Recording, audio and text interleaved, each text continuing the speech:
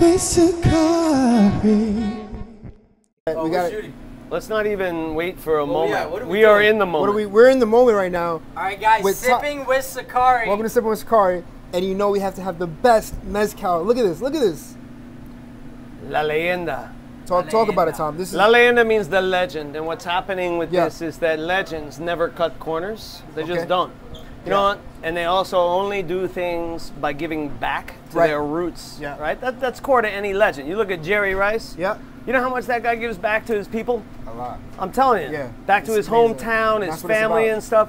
Legends are born of excellence and given back. And that's what we're doing here with Laleyenda. The only way you can sustain success is by giving back to your creators. 100%. And that's what we're doing here. This is an NFT agave project.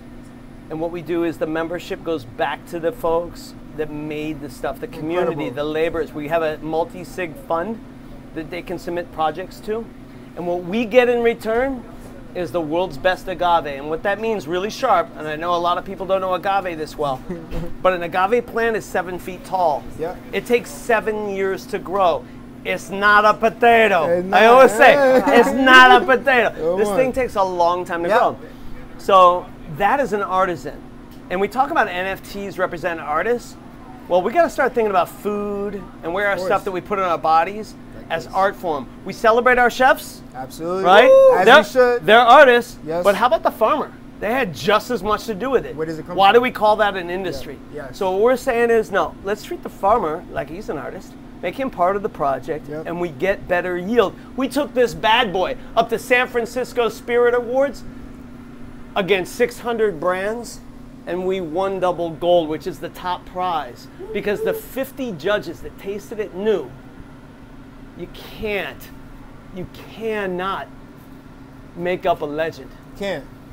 That's why we call it a legend. And Thank you so much. How do you properly sip this? Can you just educate our... So here's how we do it. Here's How what we do we do. sip this? We let it roll over our bottom lips. Okay.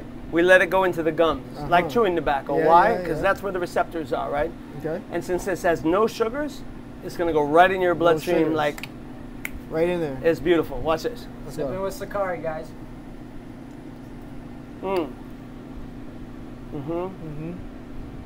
That way the alcohol doesn't like over prevail the flavor of the agave.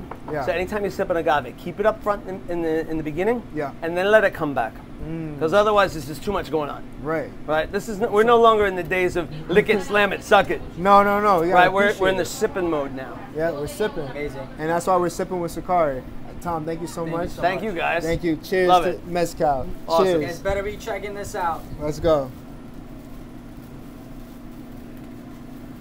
Sippin' with Sakari.